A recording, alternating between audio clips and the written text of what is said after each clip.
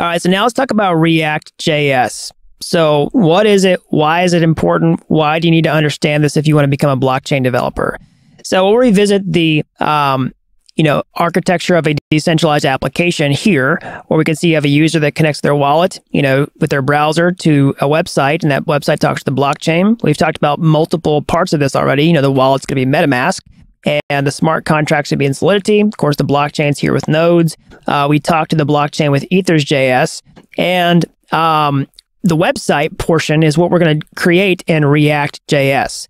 So React is a JavaScript framework for creating user interfaces. You can use it to create websites. You can use it to create mobile applications with some extensions and lots of other things. And React specifically is my go-to library, or framework, I should say, for creating JavaScript websites, particularly for blockchain development. So why is that? Well, I like it a lot. I've tried lots of different JavaScript frameworks, and React is the one that I prefer, but not just because I happen to like it. Lots of other people agree with me, and it's an industry standard that gets used widely across the blockchain development ecosystem, has a very large market share. So if you learn React, you're going to have a super in-demand skill set that you can apply to many, many, many other projects, okay? So what I want to do in this video is really just give you an introduction to React, why it's important, why you need to use it. I don't really want to do any coding in this video because we're going to get a lot of that in the Capstone project, and I don't think there's a lot of value in just creating a simple React app by itself, okay? But I'll give you a quick overview. So essentially, React is a component-based library, which means that you create your all your code inside these reusable components. So you can see an example here. See this class hello message extends React component. You can create React components, with classes or functions. We're going to use functional React components in this bootcamp. And you can see that basically, you are creating JavaScript code mixed in with HTML code inside of here. And so that's pretty standard for modern JavaScript frameworks. And another thing I'll say is if you're coming from another JavaScript background and you work with a different framework, or maybe you've never used a framework before, you can probably pick up React pretty quickly. And even if you don't have a lot of programming experience, you'll get the hang of React because you end up doing a lot of the same types of things over and over again. So this is an example of a simple component. Again, it's a component-based library where you can organize your code into the reusable components, all right?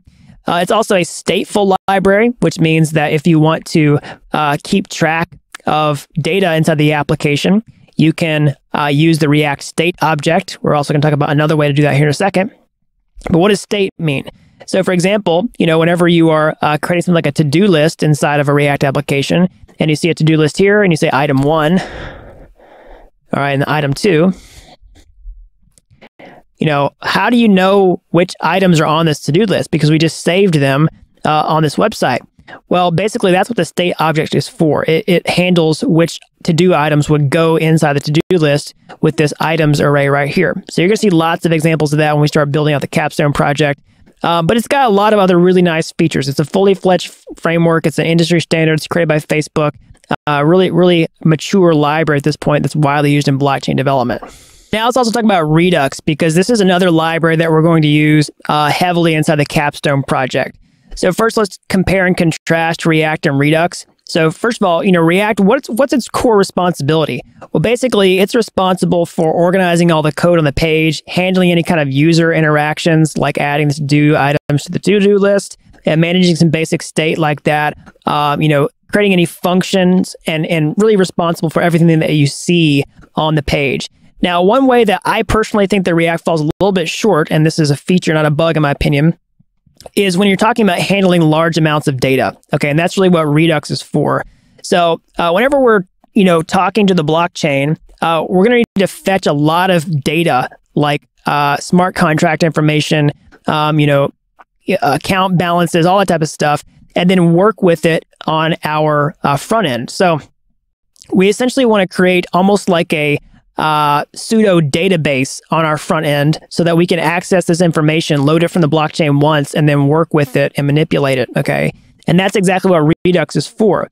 So this is a state container for JavaScript applications. So basically what that means is we can create, it's kind of like a client-side database and store a lot of information. And Redux is going to be a more robust tool for doing that than React is. And so if that sounds a little abstract right now, don't worry, it's going to make sense when we start coding out the Capstone project. I just want to introduce you to these concepts so that you can see where we're headed with the Capstone project. Again, I don't really want to do much coding in here because I think trying to build a basic React application and plugging Redux in doesn't have a ton of value unless we're doing it in the context of actually building a blockchain application. You're going to get all that experience as we start building out that Capstone project. So that's all I got for this video, and I'll catch you in the next one.